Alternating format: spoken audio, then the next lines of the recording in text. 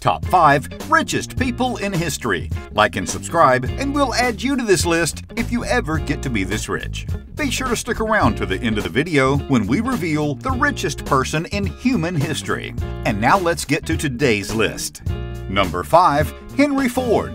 Henry Ford was an American automotive engineer, entrepreneur, and of course founded the Ford Motor Company. He designed the Model T Ford with mass production in mind and employed the assembly line method. He was able through this to radically lower the base price of his automobiles and reach a wider market. When production increased, Ford reduced prices more and increased salaries to reduce worker turnover.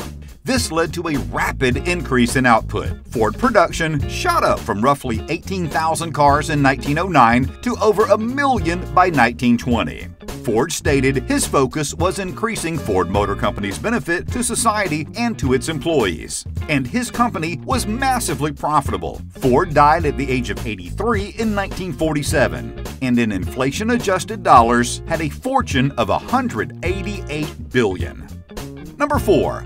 Mir Osman Ali Khan, the last Nizam of Hyderabad state in British India. Regarded as the wealthiest person in the world during his lifetime, he was even on the cover of Time magazine in 1937. He was a semi-autonomous monarch, printing his own currency with his own mint, and had a private treasury rumored to contain 100 million pounds in gold and silver bullion, and a further 400 million pounds of jewels. How did he get this rich? He controlled the only supplier of diamonds in the world at that time.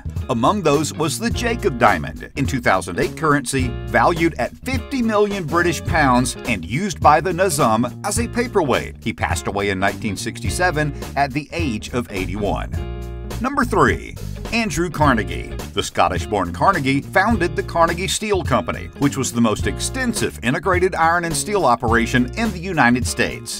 In 1901, Carnegie sold out for $480 million to J.P. Morgan, who then merged his company into U.S. Steel. U.S. Steel was the first billion-dollar company in the world. In his final years, Carnegie's net worth was $475 million US, but by his death in 1919 at 84 years of age, he had donated most of his wealth to charities and other philanthropic endeavors, dying with only $30 million left in his personal fortune. His peak worth in adjusted dollars, $310 billion. Number 2. Jacob Fugger, a merchant, mining entrepreneur, and banker in the Holy Roman Empire, roughly Germany. He expanded the Fugger family assets by spreading their operations across Europe. At one point, Fugger and his family had an almost monopolistic hold on the European copper market. At his death, Jacob Fugger left his nephew Anton company assets totaling over 2 million guilders. In inflation-adjusted dollars, Fugger maxed out at over $300 billion. His contemporaries referred to him as Fugger the Rich. Fugger passed away in 1525 at 66 years of age. And number 1. John D. Rockefeller. On September 29, 1916, Rockefeller became the first person ever to reach a nominal personal fortune in money of that time of $1 billion US.